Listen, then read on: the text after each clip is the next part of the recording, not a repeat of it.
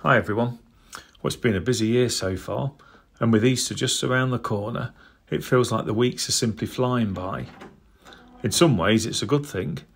I always look forward to spring and the extending hours of daylight associated with this particular time of the year.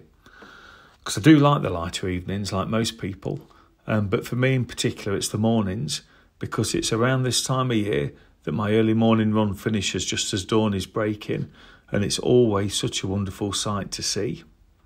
Now, many of you will know I'm always banging on about the mental and physical health benefits of sticking to a regular exercise routine. And there are times in the winter when I question my own sanity, but never once have I finished a run and regretted it. Now, of course, I've started a few and regretted it, especially when it's raining, a nightmare for someone like me who wears glasses. But it's the Derby 10k run on Sunday, and I know a few of the local colleagues are running it just as I am, so let's hope the weather is a bit kinder. And I hope you're all following the incredibly exciting promotion race in League One. We had 32,500 supporters at Pride Park on Saturday to watch Derby beat Bolton and cement our place in the automatic promotion places with just 7 games to go. You just know it's going to go down to the wire. It's never going to be an easy ride with Derby, I can assure you. However, this month's diversity theme is neurodiversity, and we've heard some wonderful personal accounts of how neurodiversity can provide both a challenge and a superpower. But I think it's wonderful how our understanding has massively improved in recent years, and this has encouraged people to embrace and accept who they are rather than shutting themselves away.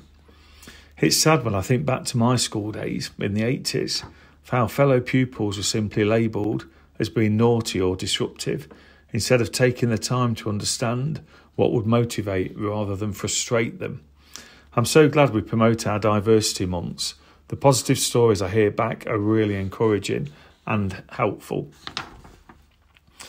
So this week is the second week for our colleague engagement survey. The closing date is the 22nd of March. As ever, I would encourage you to complete your survey. It really does make a difference, and for everyone.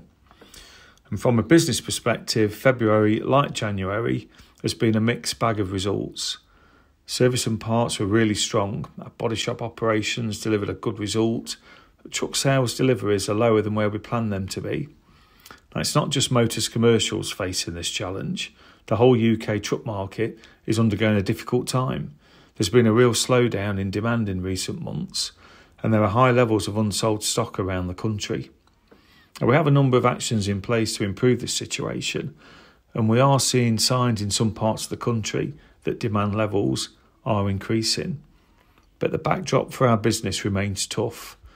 High interest rates make our vehicle stock holding more expensive, and ongoing bodybuild capacity issues across the UK means we are holding on to our stock for longer.